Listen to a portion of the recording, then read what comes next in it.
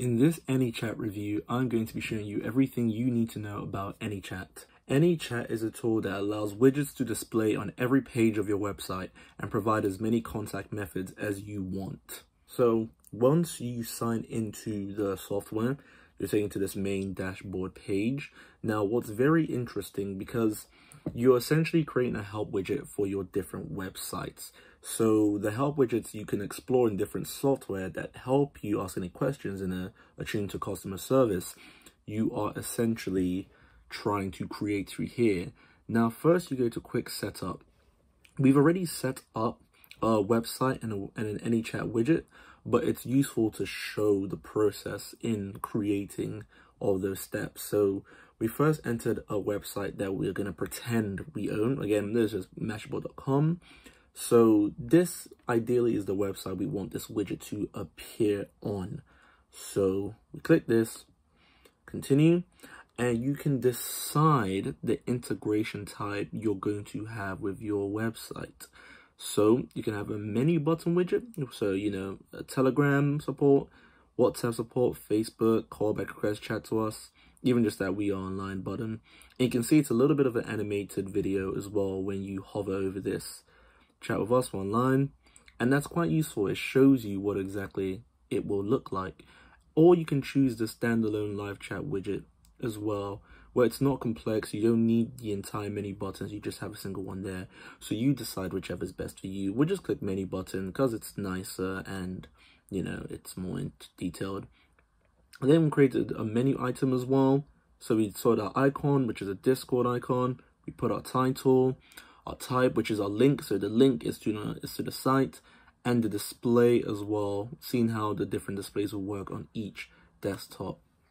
So it'll be here, we have the title, subtitle, the icon type, the color, the brand color, the online badge too. So you can include the icon to slider or not. And you have your action as well, your custom link. Then you put the link there, the JS code, and the visibility as well on desktop and mobile, or if you just want it to be on one of them only. Again, you can go back to this and edit the stuff I've done here. The color red, the Discord logo, brand color, the slider. Again, all the things we showed, but just, you know, displaying that, you know, we can actually work with it. And so you continue. And then you have the widget code as well. You can download multiple integration modules as well if you want to, but we won't do that right here. We just have a API and widget ID already made for us. But you can get a WordPress plugin. And you can see PrestaShop modules, Shopify integration if you want to. You have the Wix integration, Joomla, Magento. Again, these are all things you can utilize to get through to your integration and help you get your widgets to your websites if you wanted to as well. So you finish. So you finish, and we're back to that dashboard page itself. Now what we're going to do, we can see inbox. You look at the inbox, there's nothing here, but that'll be the inbox for your widgets when people interact with it and contact customer service for you. Then got your live chat as well. Again, the live chat will be empty. There are no current live chats trending, but they'll be here once they are.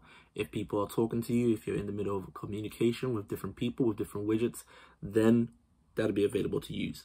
Then you go down to settings and you've got integrations and configurations. So integration and configuration, we'll just go in general configuration first. So again, you can enable this on mobile if you want, or put it in a sandbox mode if you require that.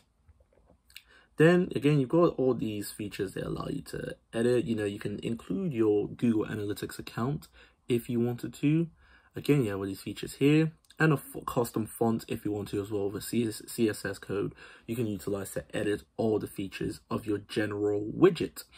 So again, you know, sandbox mode, put right here, IPs that'll be allowed on it, and you can enable widgets on pages or disable them on several pages as well. So you choose and type which widgets are going to be available or which should be unavailable, or essentially disabled in this sense. Down to button. The actual buttons, well, this one's quite a fun feature. You know, the button mode, menu. Remember, because we put the menu feature. Then you got build an SVG that we decided. Then you got the theme as well, the green. This could be it right there. It's showing us an example. Contact us right there. It's animated. We can mess with the size we want to, large, medium, small. We like it large. Mess with the icon size, maybe make it 26.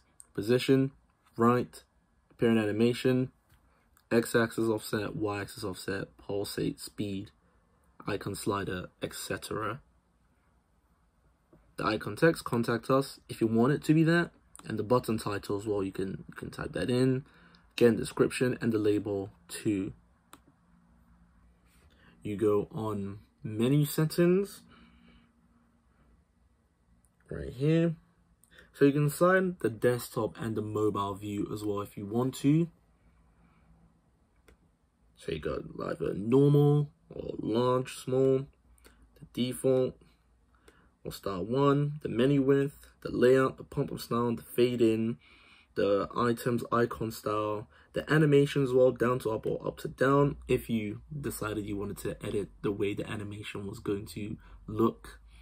Then you've got the border as well that you can mess with, even the header and all the different colors of the menu background color, the item title color, and the subtitle color, and the hover item background as well, if you wanted to edit all those things. And you can decide it on the mobile version too, and just edit them differently, essentially. And then you got integration settings as well. Again, enable Twilio integration, Telegram, OneSignal, Google ReCAPTCHA. Again, these are the integrations we saw that you can download previously in the other button. Then you got forms as well. You can create some forms for your widgets. You got the phone number, name, GDPR rules, and you can submit the form if you want to. So this is the form you get the customers to fill in if they want to contact you, and so you can find out how to reach them back. And you can add all the information they can give us, or if it's phone number or their name. So those field settings can be changed. And you have your emails on the message. So write an email to us, you let them send their email and write their message as well. And you can submit that form right there. Naturally, you've got email settings as well. So, again, just external mail servers you can test with and you can send through, and an email template you can use so you don't have to constantly keep typing the same kind of email. Then you've got prompt messages as well, prompt settings. You can edit these if you want to, how they appear, the typing time, the message time. Again, just, once people send a problem, you have prompt messages just coming up to respond to them instantly without maybe a real person having to be there at first. Then your live chats as well, your live chat features you have right here, which is pretty standard. And your live chat widget as well, you can edit, so the online mode or the offline mode as well. So quite useful features you have right here. This is our, our main chat right here. Again, this is all legitimate, it's not real. Of course, we don't know Mashable, we can't link the Discord live chat to Mashable. Of course we cannot. But the features right there for us. And there's the menu items again, just if you wanted to go back on that we set up. And you have your widgets, like we have right here, again with Mashable.com. And the apps and plugins we saw previously. And request a feature and request documentation as well if you wanted to, which you have to utilize APIs and all these different keys. So Anychat, again, you have the guide right here that tells you what to do, documentation. If you need any help, if you need to know how everything works, it's right there for you. Anychat is a useful software to have at hand for creating widgets. It's quite detailed and it gives you a lot of options to curtail and customize your widgets, especially with the live feature and the offline feature as well. So I think it's quite useful because it almost does everything for you and just leaves you to customize the appearance of the feature. So I can recommend it. Thank you for watching. If you have any questions, leave a comment below. I'll provide a discounted link. Thank you for your time.